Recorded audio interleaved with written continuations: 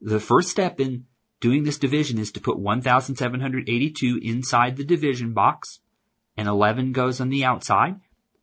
And then notice the divisor 11 has 2 digits, so this is a little bit tougher long division problem. We talked about these in the lesson. You can't just use your division facts to divide by 2 digits, but let's go through the steps. The first step is try to divide 11 into 1. 1's too small though, so we need to divide 11 into 17, and it will go 1 time. So we put a 1 up on top, and then 1 times 11 is 11.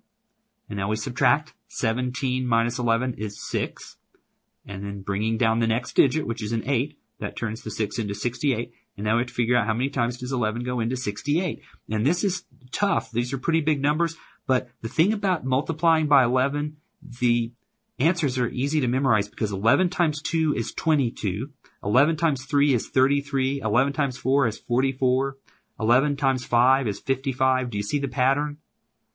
The answer is always just whatever you multiply 11 by twice. You just take that number and put it twice. 2 becomes 22. 3 becomes 33. And so 11 times 6 has to be 66. That's the way the pattern works. And see, 66 is just a little bit less than 68. So what that means is 11 must go into 68 6 times, because we know that 11 times 6 is 66. And so let's go ahead and put 66 below the 68, because we need to multiply. That's the next step, 6 times 11. And now we subtract. 68 minus 66 is 2.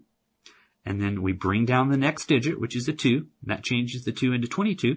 Now, how many times does 11 divide into 22? Well, remember the pattern. 11 times 2 is 22. So 11 goes into 22 2 times. And then 2 times 11 is 22. We put that down at the bottom. And then the last step is to subtract. 22 minus 22 is 0. So there's no remainder on this. And the answer to practice C is 162.